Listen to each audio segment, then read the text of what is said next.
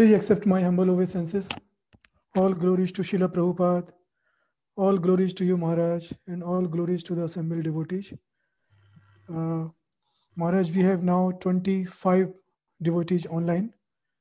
If it's okay, I will hand it over to you. Okay.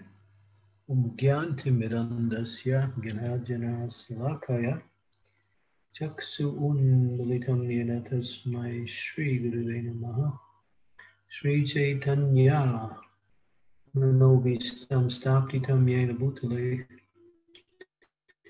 Swayam Rupa Gadammayam Dadati Swapadantikam Vandeham Shiguro Shiguta Padakamalam Shigurum Vaishnavamscha Sri Rupam Savrijatam Sahaganadraganatam Vitam Tam Sajivam Sadvaitam Sarvadutam Parijana Sahitam Krishna Chaitanya Devam Sri Radha Krishna Padam Sahagana Lalita Sri Vishakam Vitam Scha Nama Om Vishnu Padaya Krishna Prasthaya Bhutale Sri Bhakti Bhakti Vedanta Swami Tinamani Namaste Saraswati Deve Gauravani Pacharine Nirvishesa Sunyavadi Pastyatya Desatarine Panchakalpa Tarubhischa Kripa Sindhu Evacha Patitanam Pavanebhyo Vaishnavebhyo Namaho Namaha Jai Sri Krishna Chaitanya Prabhu Nityananda Sri Advaita Gadadhar Srivasadi Gaur Bhaktivinda Hare Krishna Krishna Krishna Hare Hare Hare Rama, Rama Rama, Hare Hare. So today we'll explore one verse. Actually, it's a series of 5 verses in the Srimad-Bhatavatam from the 7th canto, chapter 11, verses 8 through 12. You can bring that up on the screen.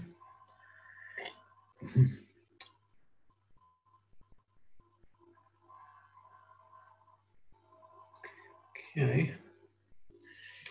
Satyam dayam tapamosaucham titiksa samudamanaha ahimsa brahmacharyam cha tvagya swadhyayaya arjavam santo samadrik seva gramyaho paramam sanai nirnam va viparyayek keksa maunam atma vimarsanam anandeya Sambhibhago bhutebhyascha yatarhataha teshvatma devata ruhe sutaram nirshupandava sravanam kirtanam chasya smartam mahatam gatahe seva gyaya gyaiva natir dasyam sakyamatma samarpanam nirnam apyam paro dharma sarvesham samud Dadritaha Trimsal Laksa Navam Rajan Sarvatmayena Tushyate. Okay. Okay, whoop, don't go too high. The translation, these are the general principles to be followed by all human beings.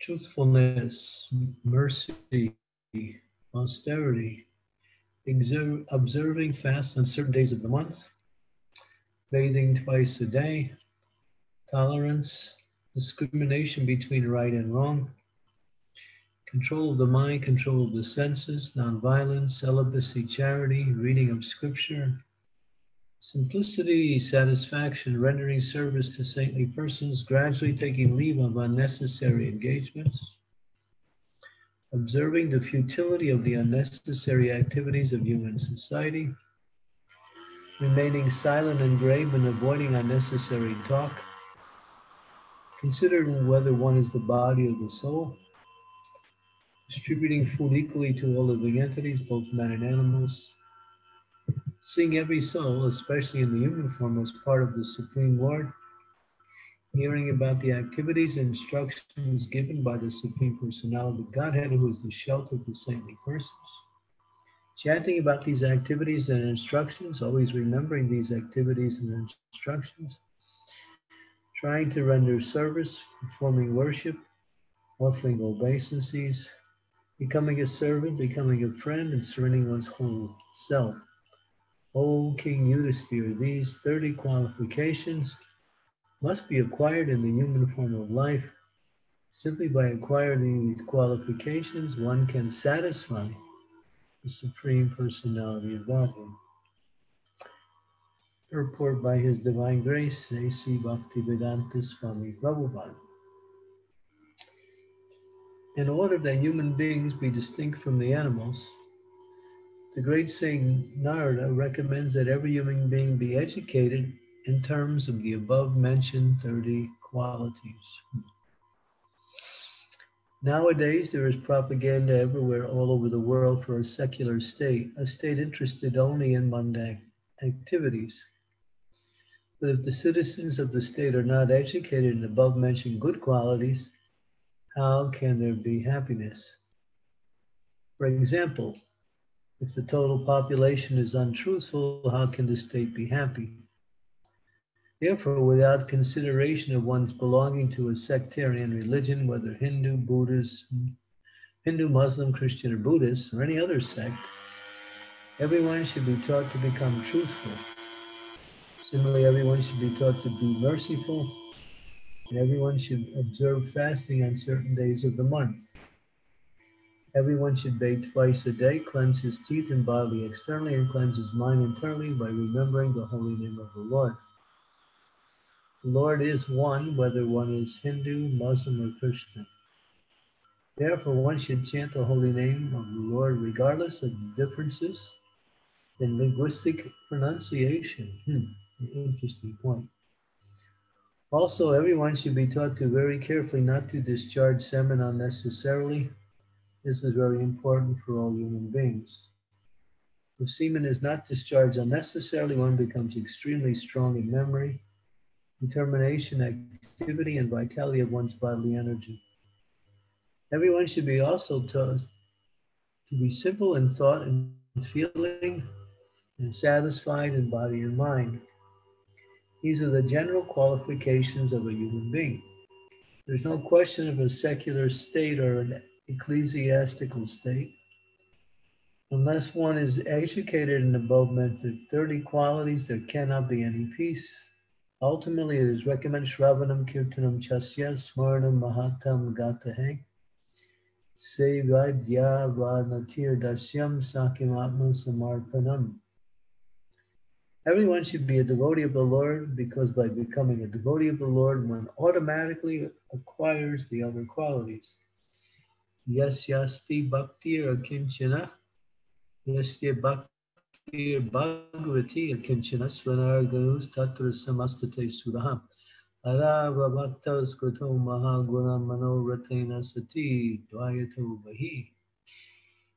In one who has influencing devotional service to Krishna, all the good qualities of Krishna demigods are consistently manifest. However, he who has no devotion to the Supreme Personality of Godhead has no good qualification, because he's engaged by mental concoction in the material existence, which is the external feature of the Lord. This verse is from the Srimad-Bhatavatam, 5th canto, 18th chapter, verse number 12. Our Krishna conscious movement, therefore, is all-embracing. Human civilization should take it very seriously and practice its principles for the peace of the world. Okay, go down and bring up the purport again from the very beginning.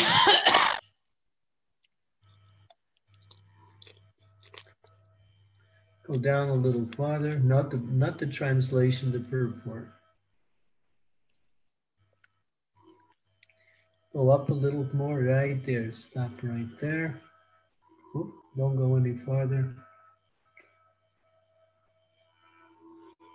Whoa, you're going too far, go down again. Just go where you were.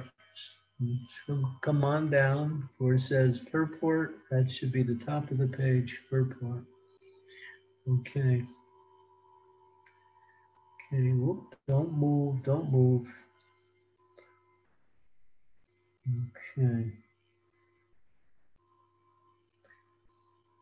So there was one very important here, everyone. So this is the foundation for human civilization. You'll notice there are 30 qualities mentioned, and 21 of them are characteristics and activities of the living being, and the other 9 are the angas, or executional activities of devotional service: hearing, chanting, remembering, serving the lotus feet, offering prayers, worshiping, becoming a friend, and surrendering everything.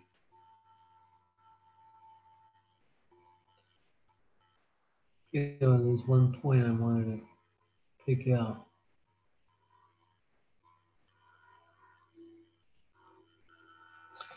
So nowadays, people are not taught qualities, characteristics, or if they are, they're taught these characteristics in order to achieve something material, something external.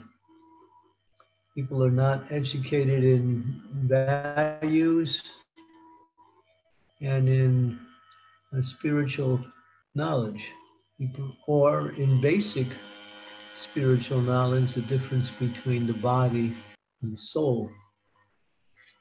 The whole society goes on based on the principle that I am this body, and keeping the body comfortable, keeping the body fortified with material and amenities are the way that society sees progress in the world.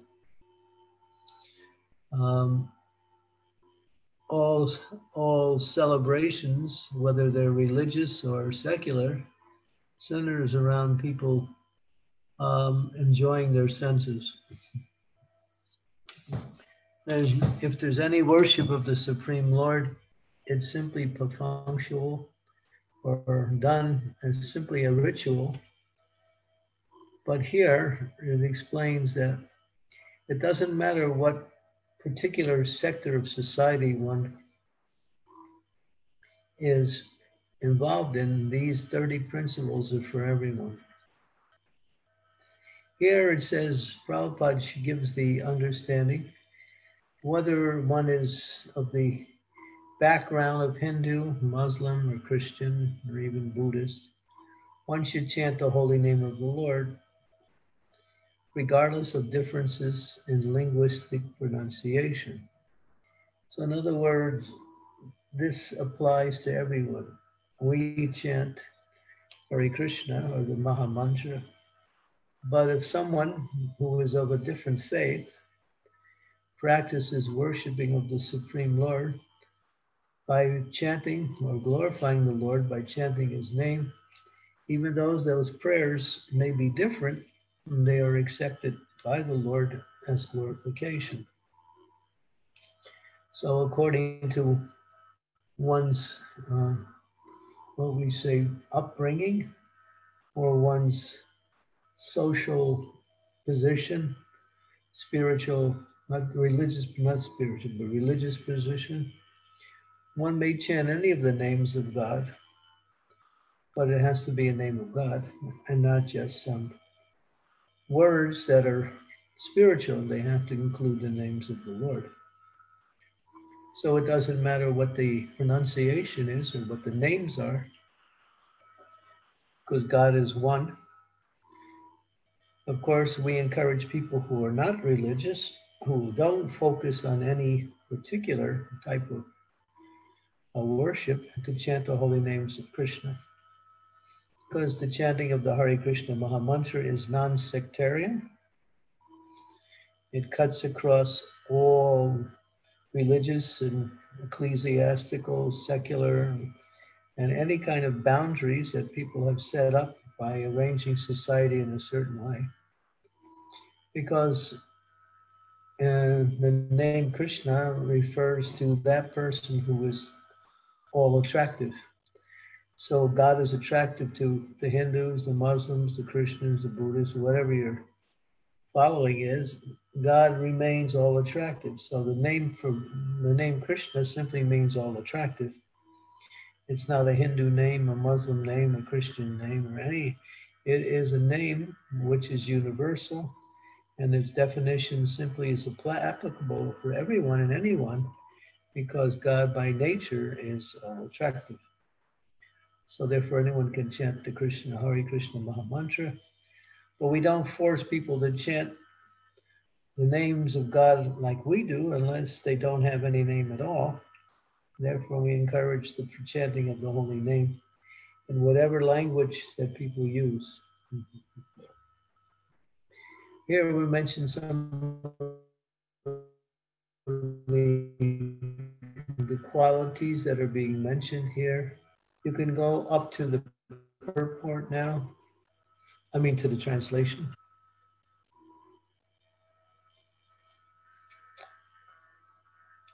Bring up the translation. Okay. So here, these are the general principles to be followed by all human beings. So this is the basis of the Varnasrama system. In other words, these 21 qualities. The 9 other ones are the activities of bhakti. Should be organized according Vana and Ashram. But today, everything is topsy-turvy, everything is mixed up. So we don't teach so much Vana and Ashram because people cannot adopt that. That requires education. So here is where the education is. So when people are educated in these 21 qualities, truthfulness, mercy, austerity, bathing daily twice, celibacy, tolerance, discrimination, all these 21 qualities that are mentioned here, then gradually people can start to understand through the educational process of these 21 qualities what is their varna, or where they can serve society according to their actual intrinsic nature. Before it's mentioned in the Shastras, Kalo Sudra Sambhavam, that this age of Kali doesn't allow people to, by their birth, to have the qualifications according to their birthright. One has to develop these qualifications. Therefore, it says everyone is born a Sudra in this age, although one may be born in a Brahmin or Kshatriya family. In order for those qualifications or qualities to manifest, what we say, externally, then there has to be an educational process. So these 21 qualities are the principles that are meant for education. Anything below these 21 qualities is somehow or other given the definition of animal life. In other words, human life starts when one develops these 21 qualities. And spiritual life begins when one takes up one or more of the 9 principles of bhakti.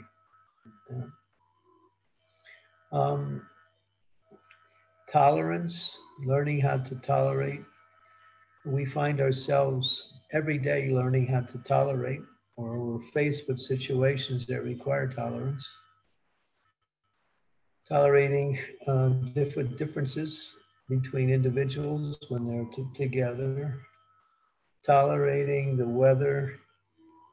Tolerating our particular epidemic that is going on now. There's a tolerance. If when tolerance is low, happiness can never manifest.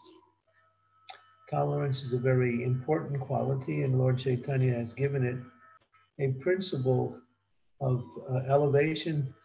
One should be tolerant like a tree.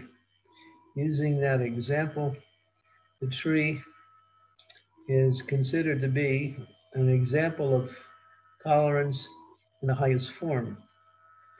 The tree stands in icy cold weather in the wintertime, in very hot, scorching weather in the summertime.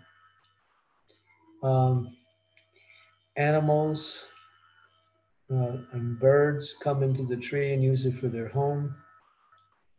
The tree sometimes produces fruit people come and take. The tree gives shade in the wintertime, in the summertime, and at the same time tolerates the sun.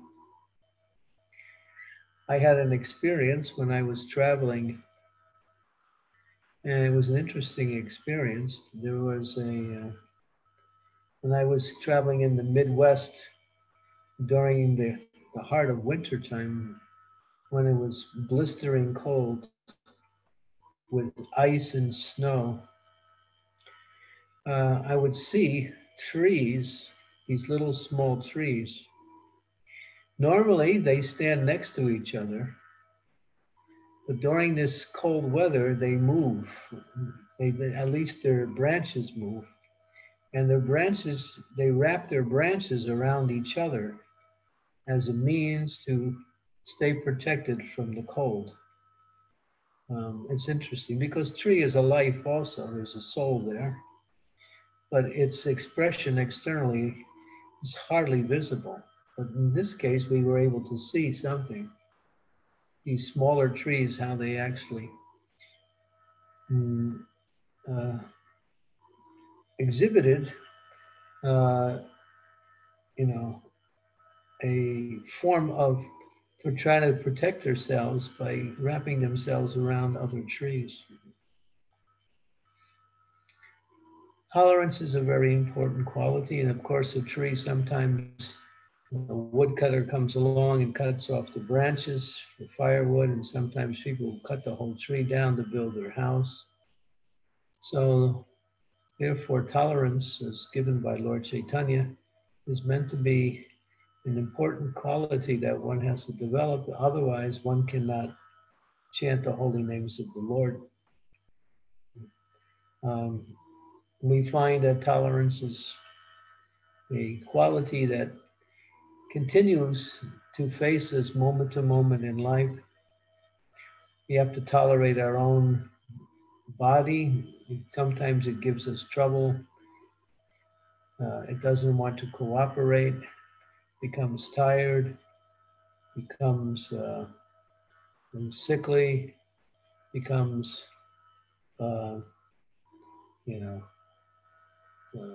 afflicted by different things. So yeah, we tolerate our body, our mind many times also brings up certain things that we don't really need or want.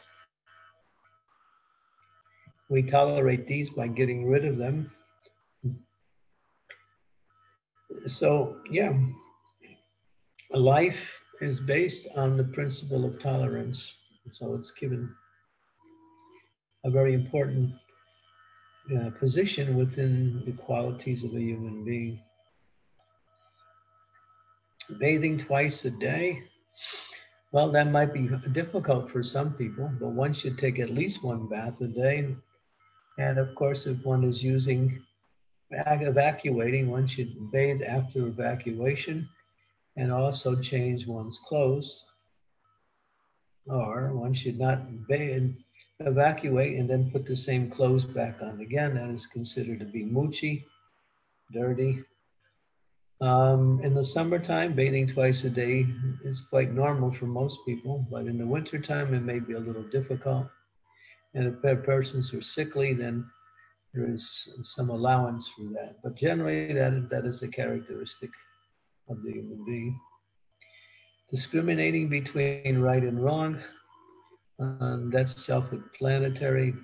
This is right and this is wrong. This is acceptable, this is not acceptable. Controlling the mind, focusing the mind on devotional service, on Krishna. Controlling the senses. The mind is the king of all senses, and therefore if the mind is controlled, it brings the senses along.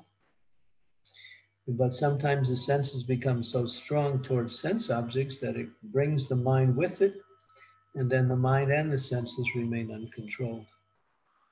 So one has to practice celibacy. Celibacy helps to control the mind and senses. Nonviolence helps to control the mind and senses. Becoming simple controls the mind and senses. Remaining satisfied in any situation helps to control the mind and senses. And of course, the activities of devotional service take one to the spiritual platform where the mind and senses are fully controlled by being engaged in service to the Lord and to his pure devotees. Rendering service to saintly persons is also very important.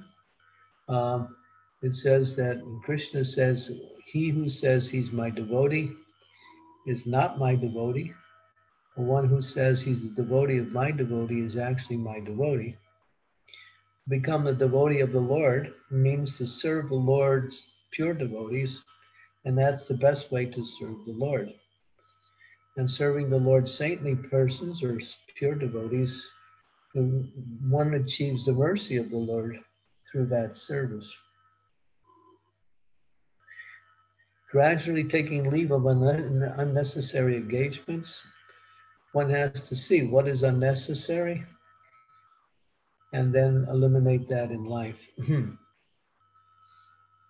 We might find if we do that, take inventory and see what are our activities throughout the day, we might find that there are some which are not necessary.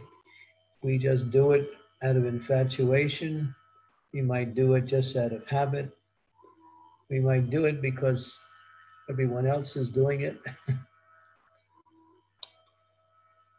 And there's a story where it's called the story of blind faith. It's an interesting story. I'll tell the story.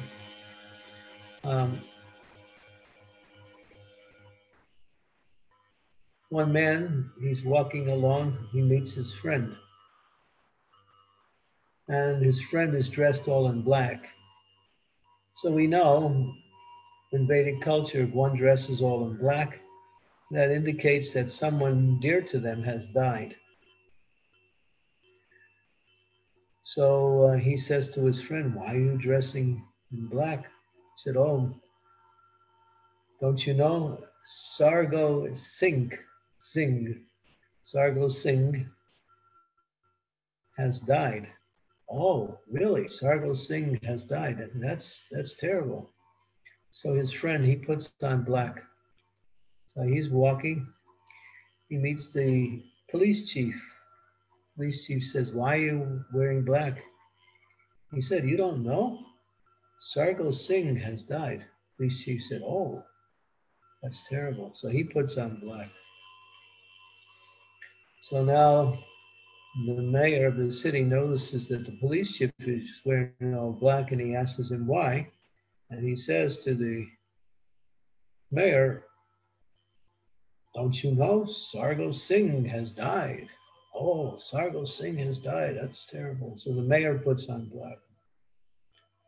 Finally, after some time, the governor comes by. He sees the mayor dressed in black. He asks him, "Why are you dressing in black?" "Well, don't you know, Governor? Sargo Singh has died." And the governor says, "Well, who's Sargo Singh?" The mayor says, "I don't know. I'll have to ask the police chief." So he asks the police chief, and the police chief says, "I don't know. I have to ask my friend." So he goes back to his friend and he asks him, "Who's Sargo Singh?" "I don't know. I have to ask the person who told me." So he goes back to the person and says, "Who's Sargo Singh?" He said, "Oh, he was my donkey, and he was very dear to me." So blind faith. Some people sometimes, "Well, why do you do this?" "Well, my father did it. My mother did it. He did it. We all did it." Prabhupada tells the story about one man, he's preaching to one person who likes to drink. And he says, oh, you're drinking, huh? You're drinking, that's a sinful activity. Don't you know when you die, you'll go to hell? The man says, well, my father drinks. The person says, well, he'll go to hell. My mother, she drinks. She'll go to hell. My brother, he also drinks. He'll go to hell. He names all his friends and relatives who all drink.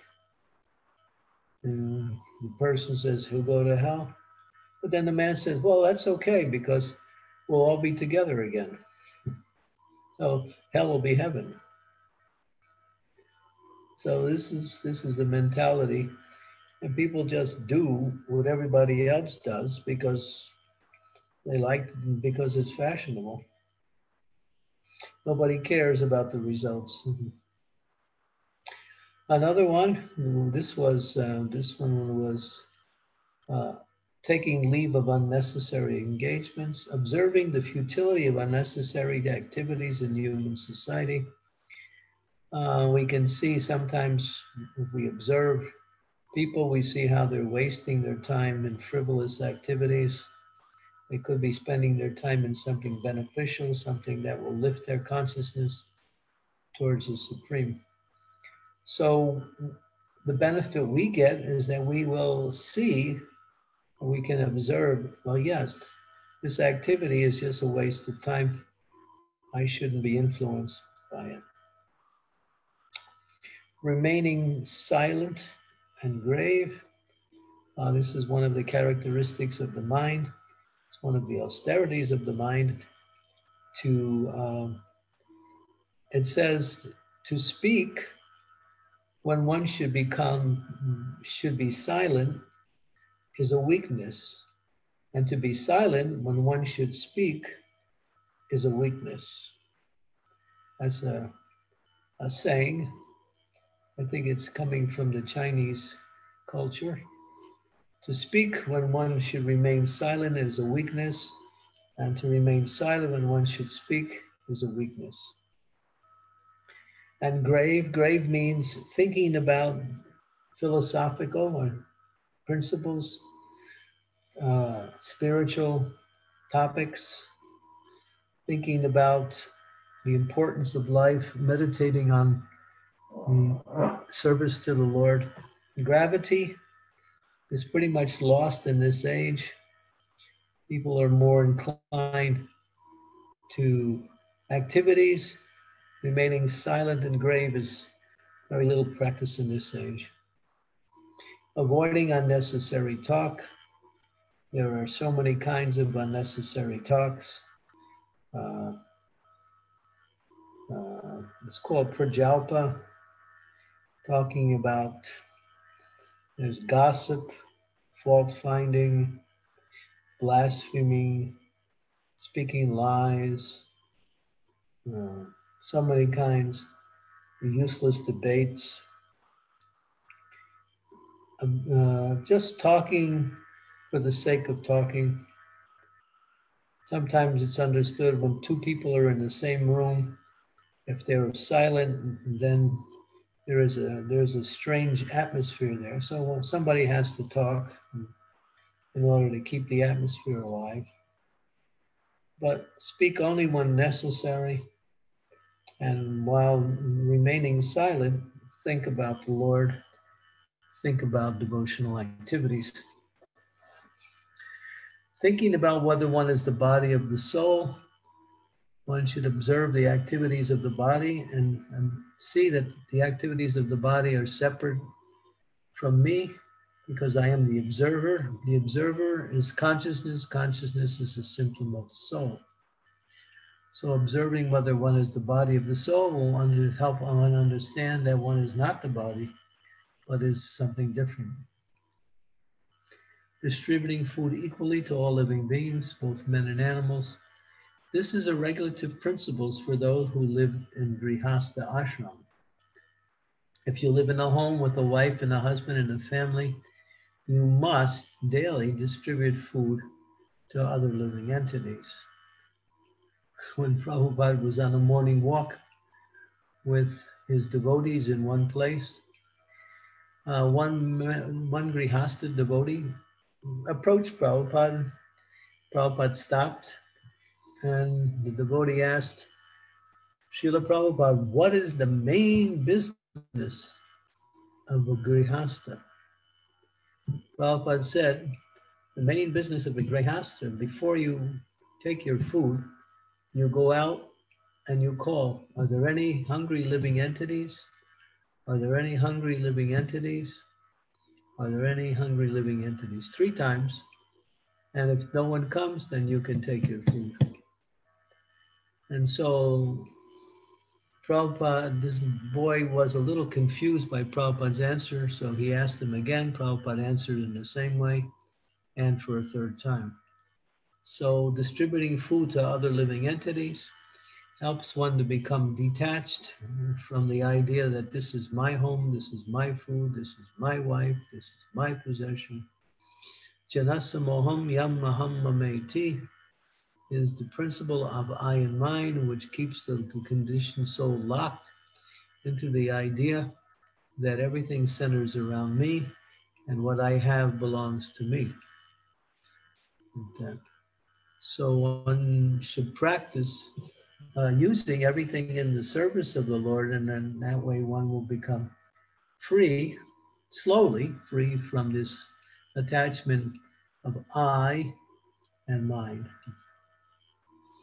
And of course, we skipped over nonviolence. Nonviolence means not to cause harm to any living entity through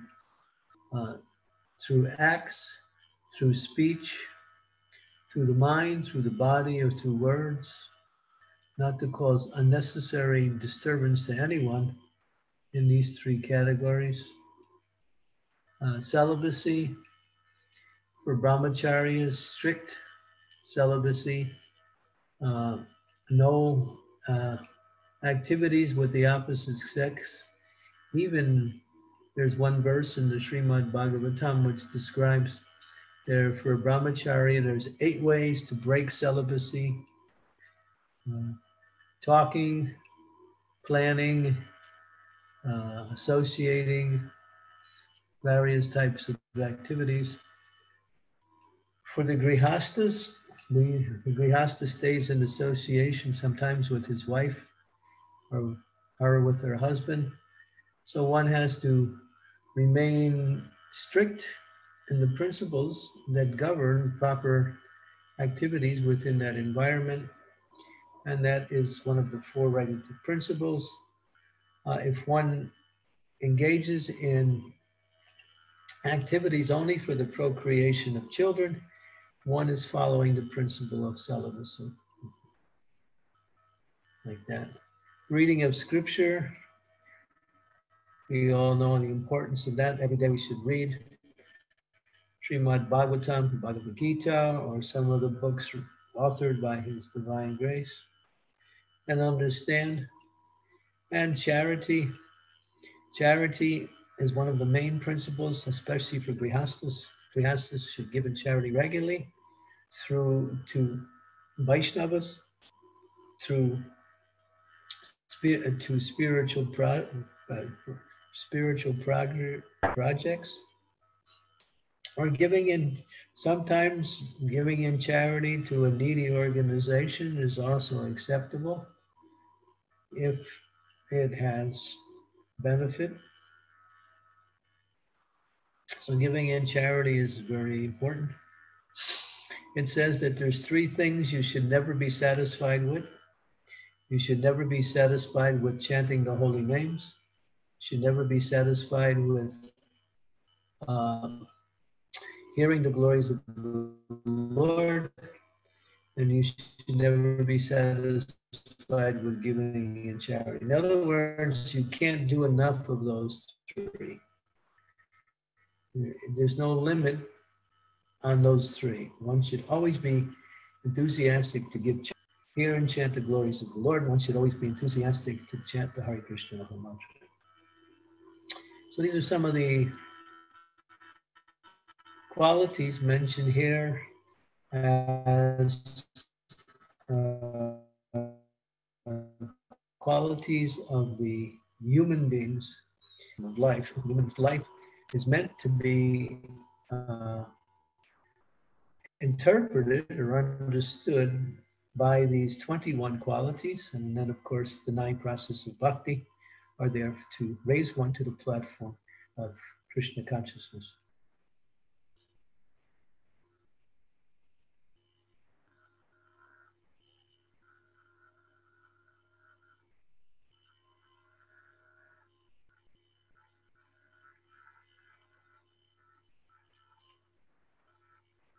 Hare Krishna.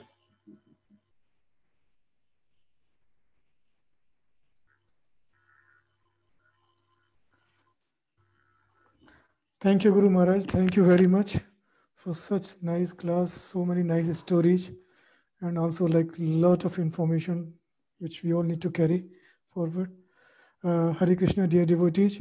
If you have any questions, you can unmute yourself, ask now, or if you want me to read, you can put it on chat window. Thank you.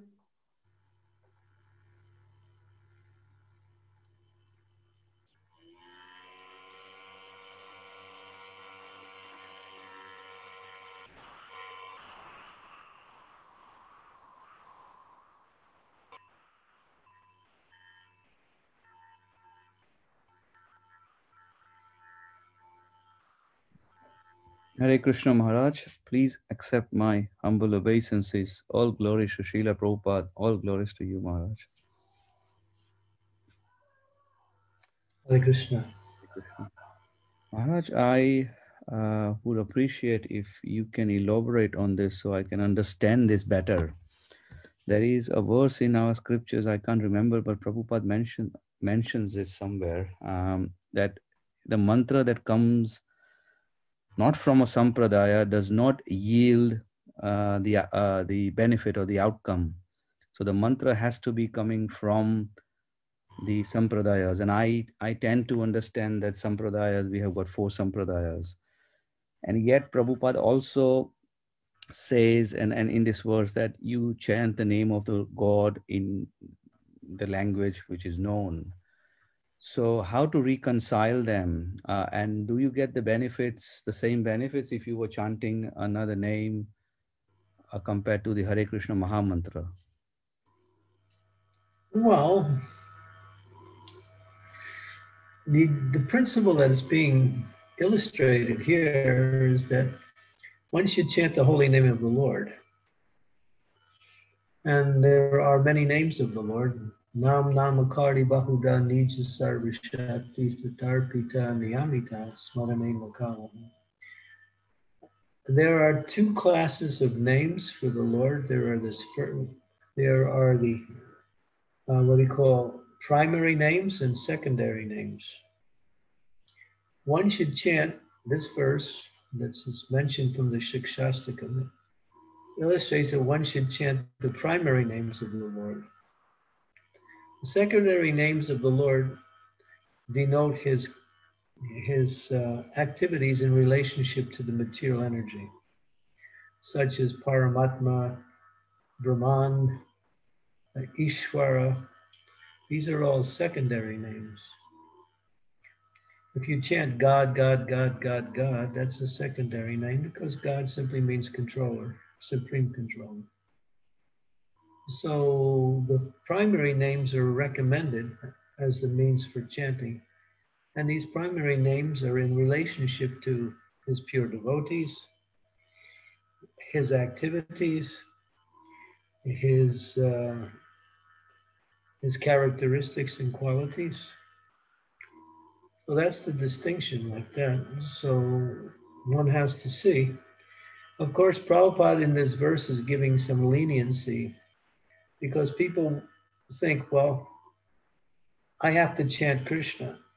Therefore, I'm not Hindu, I'm not Indian, so it's not for me. Well, this verse really, or the purport, tries to illustrate that no, you can chant the name of God that you know within your religious tradition. But then we understand that that the different mantras do have more or less spiritual power. Some mantras have more spiritual power than others.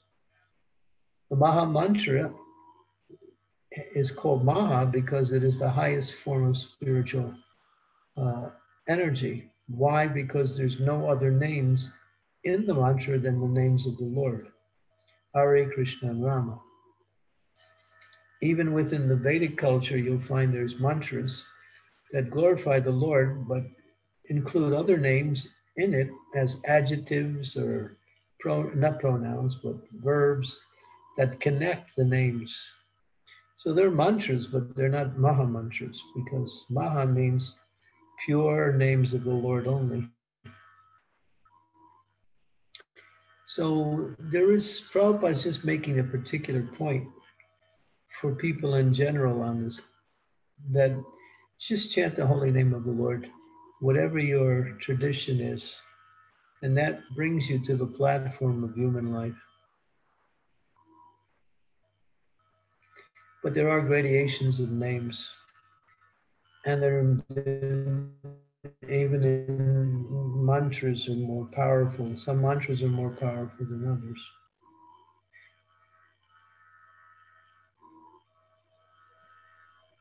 Thank you, Maharaj. Is that clear enough? Yes, yes, Maharaj. So I think it's better than not, yes, general instructions. Yeah, it's a general instruction.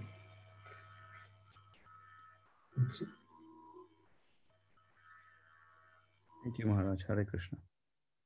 Thank you.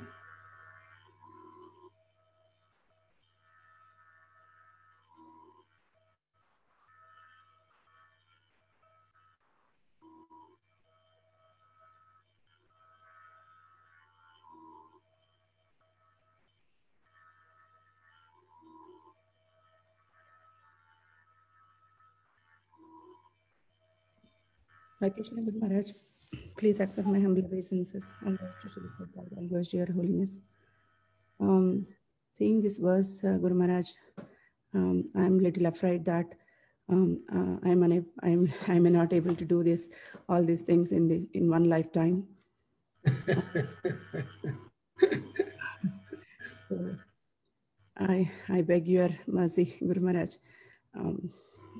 to help me with this. These are characteristics and qualities of human beings. So, but the 9 processes of bhakti are there.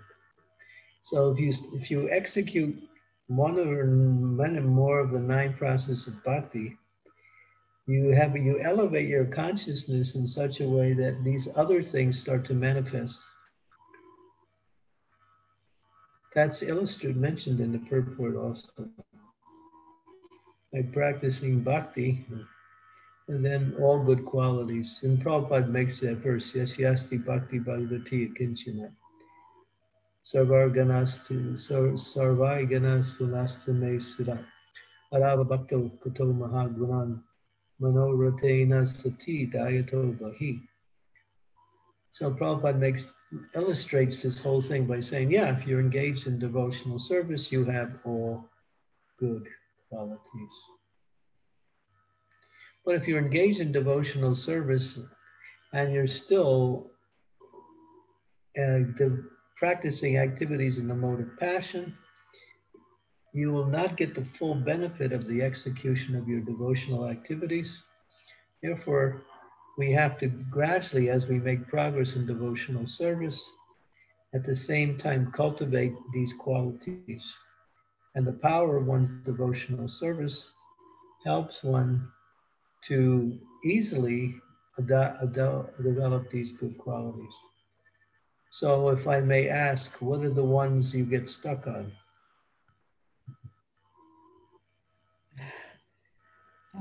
I can't tell specifically, Guru Maharaj, but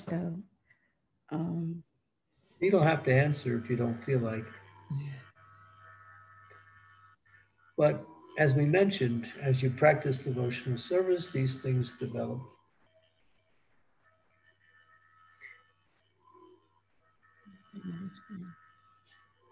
Thank you so much, Guru Maharaj, for this wonderful class today. Thank you so much. Yeah, and Prabhupada tells it just like it is according to Shastra. The whole idea of Krishna consciousness is not that we should think we're on the highest standard. We're not. Therefore, this knowledge is bringing us awareness of where we need to be. That's all. So we have to strive for these things that are required. That's all. Yeah, but Guru Maharaj, as you were telling that these are the qualities which are the foundation for Varnasrama system.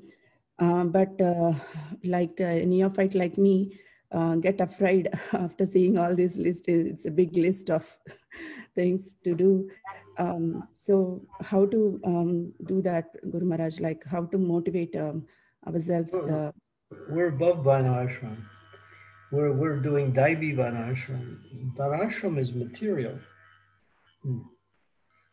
But these are this is to elevate human society to the standard where they can actually become human beings. In other words, they're not even practicing spiritual life, and they're not even practicing the qualities of a human being.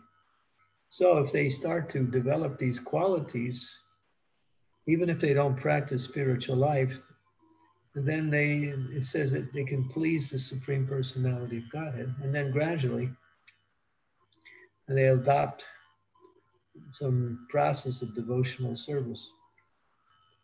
So for us, this verse really means Daivi Varnashram. That means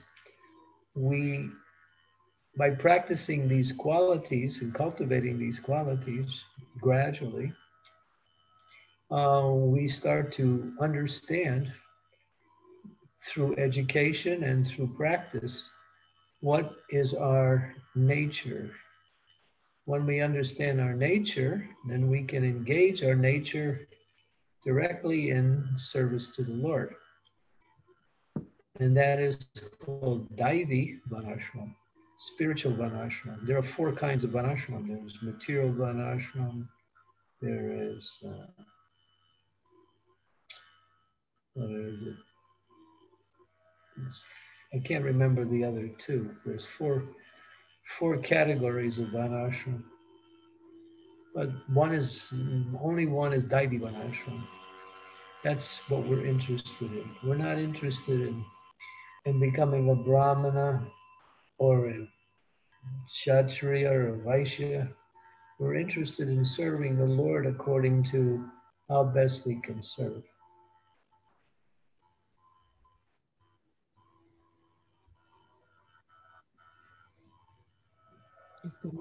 Because devotional service is on the spiritual platform. Yes, Guru Maharaj. Yeah. Is that a little bit, are you feeling more relaxed now? No, Guru Maharaj. Sometimes I get into this fear, but hearing your classes daily, that gives a lot of strength, Guru Maharaj. Thank you so much. Yeah, if we emphasize the important chanting of the holy names of the Lord, everything will become clear.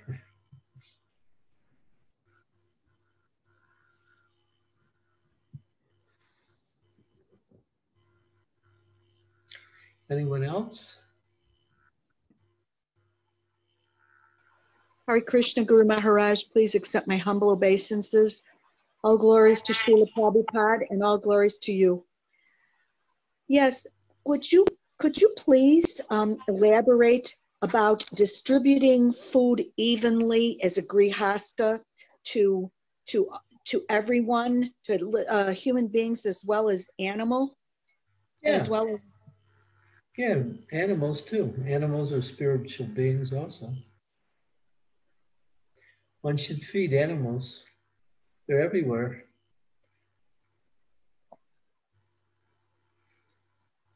I mean, for instance, as a, here we are in, let's say it was not the pandemic, but with this snow here and ice and freezing cold temperatures, is it, I mean, literally, I'm not going to be standing outside distributing prasadam when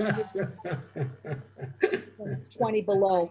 But Well, find some ants in your room and give them something to eat. oh, okay. There's ants, there's spiders, there's other living entities that are sometimes in the room. You can feed them also. And does this also mean, for instance, if we visit a relative or someone who does not know about Krishna, just distributing prasadam to those people? Yeah, everyone, anyone. There's no discrimination on this principle. Any living being you can distribute prasadam to. Okay. I mean, yeah, that's pretty easy. I just wanted a little clarification there. And in terms of the bathing twice a day, I know many devotees who are very, very strict, and I've never, I've been with them for days on end, and they bathe once a day. And is that acceptable? Because that was also called to my attention, like, you're bathing in the morning, but how about in the evening? And, I just honestly thought that that's the principle of the quality of hygiene, twice a day. But if you can't do it for health reasons or because the weather doesn't allow it, one should bathe at least once. Twice a day, I mean, when weather is warm, it's of the warmer season, it's more natural to bathe twice a day. Okay. I mean, do your best. If people are sickly and they can't do it, and Prabhupada also mentions that in one lecture. If you can't do it because of health reasons, then at least once in the morning when you first get up. That's when we have to bathe, when we first get up, because at that time, sleeping is a very unclean activity. And the body secretes a lot of its impurities while we're sleeping. So we're unclean when we're sleeping. So one has to bathe in the morning, for sure.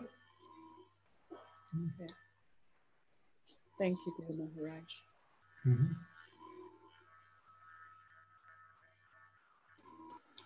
Hare Krishna, Guru Maharaj.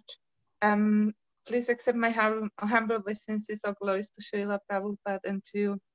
I have heard that if we don't take shower in the morning and before sleeping, or at least wash our feet in the evening, then there could be some ghosts who could enter our body or something like that. Yeah. Is that true?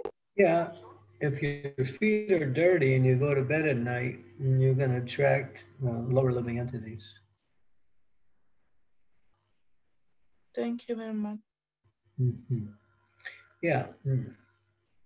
That's one of the ways they come.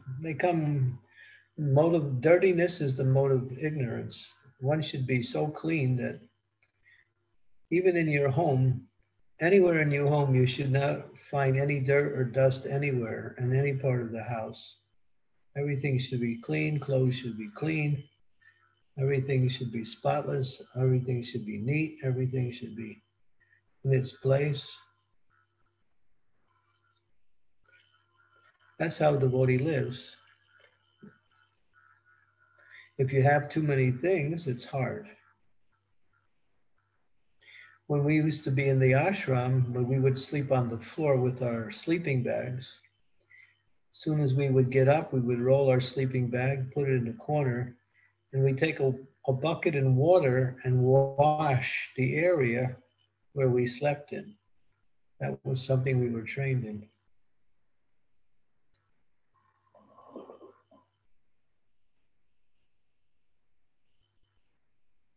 That's amazing. Yeah, that was. Yeah, we generally don't come up to the standard of proper cleanliness.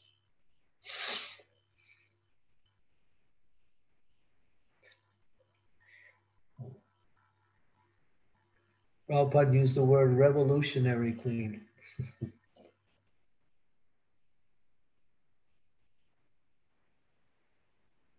Cleanliness is in the mode of goodness. Dirtiness is in the mode of ignorance. Half clean is in the mode of ignorance and passion.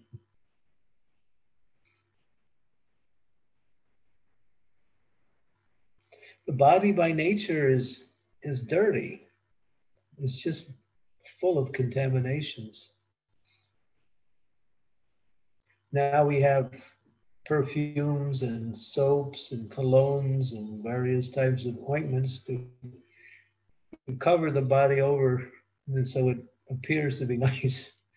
But the best form is water, soap and water. Is to wash it regularly.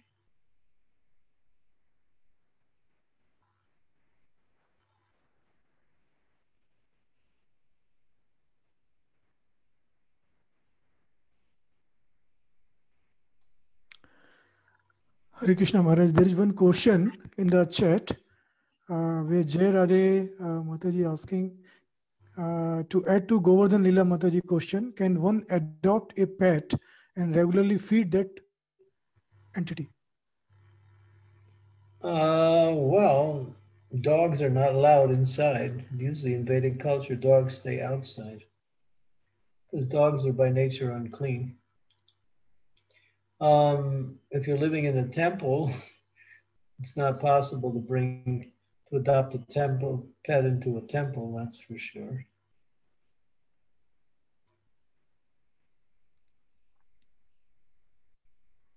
It's not recommended.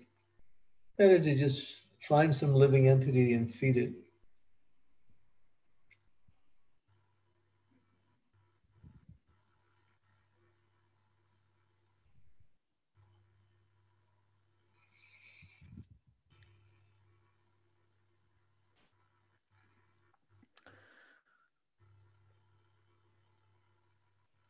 You can always, if you cook, you distribute food to your family members and friends.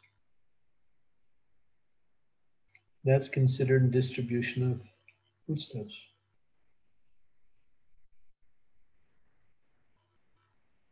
That's nice. Giving grains to birds. We generally don't throw food away. Sometimes we have a place where animals can come and get some of the food that's left over.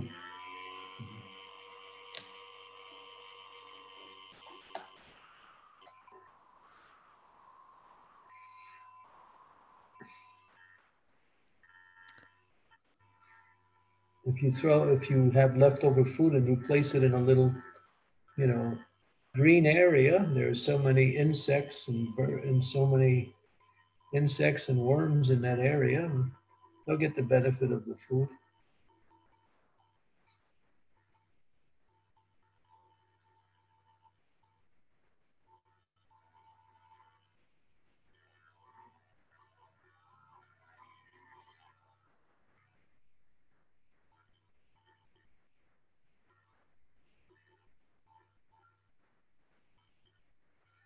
The reason why we can't come up to the standard of cleanliness is we have too much stuff, that's why. Our houses are full of too many things.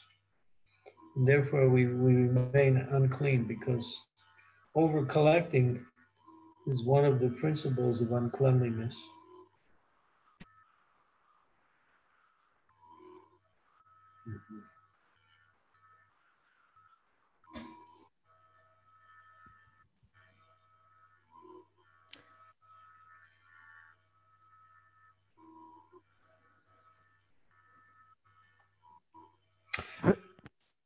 Okay. Hare Krishna Guru Maharaj, just like one question, Maharaj. So today, like all these like 5 verses, should I take that this is more for awareness, like what should be the best quality we should really aspire for, we should be aware of, and our actual focus, prime focus should be on the 9 devotional service, and by like mercy, when we are aware of and we are aspiring for other 21, maybe one day by Krishna mercy we can achieve part of those quality. Is that the way we should try to take this, Maharaj? Not exactly. We practice devotional service, but at the same time we try to cultivate these other qualities simultaneously.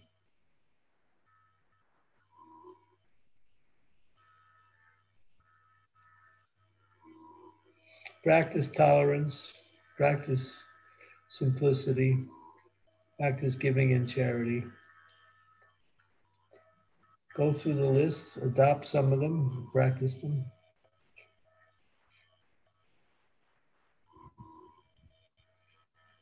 But without devotional service, they remain external.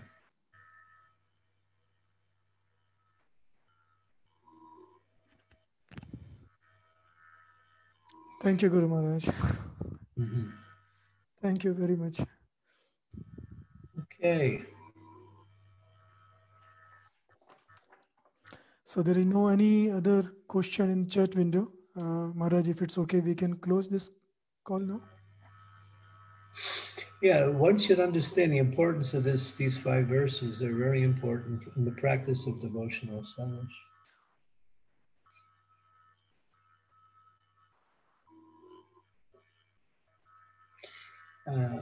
One senior devotee, this was in Hungary. We were doing classes. So every day we would take one of these principles and give a class on it. And for 30 different days, we did 30 different topics like that. So you'll find that in each one of these 21 qualities, along with the 9 processes of devotional service, there are many details and principles that can be awakened through discussion of these topics, which could be very beneficial for our devotional life.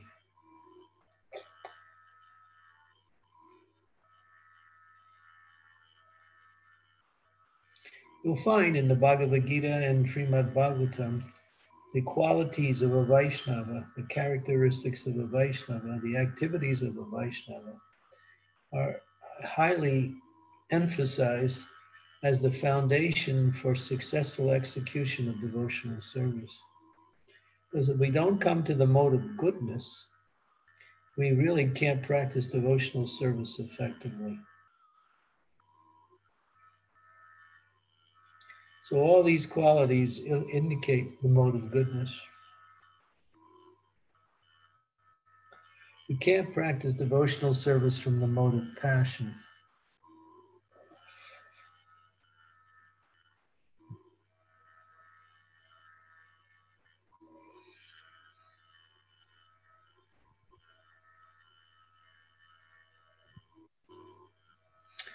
Okay, I guess that will be the conclusion. So thank you very much. I hope this was a little helpful. It was a little strong for some of us, but that's good because we need to see where we are and what we need to adopt or what we need to get rid of in order to move forward, both in our social dealings and in our spiritual practice.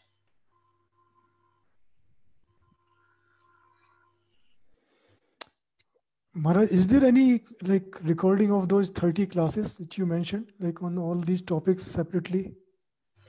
Yeah, you have to contact the devotees in New Rajadam in Hungary.